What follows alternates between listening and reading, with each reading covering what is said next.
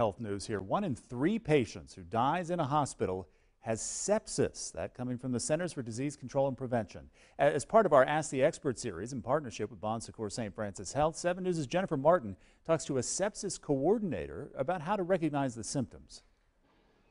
I see it almost every day and was completely shocked that it actually happened to me.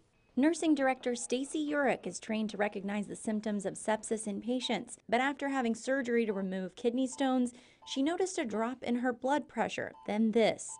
I got up to go to the bathroom, came back to the bed, and had some uncontrollable shaking, some significant shortness of breath, and that's when we knew really it had started to cross over and started to decline quickly. It was sepsis, which according to the CDC is the body's life-threatening reaction to an infection and begins outside the hospital for nearly 80% of patients. The definitive cure for the infection and sepsis is to treat the source.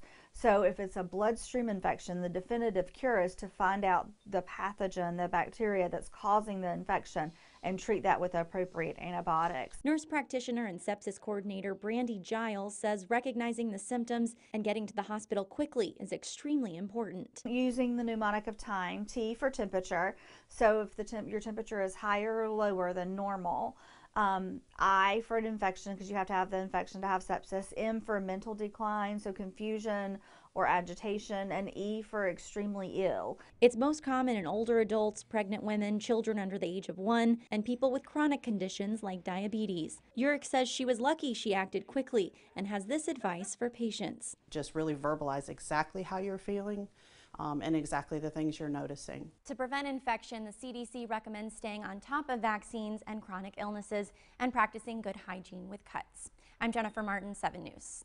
If you'd like to hear more from the experts at Bon Secours on this topic and some more, listen every Saturday morning at 10 to 106.3 WORD. Remember, we want to hear your questions for this series. Go to WSPA.com. You click on Ask the Expert. Next on 7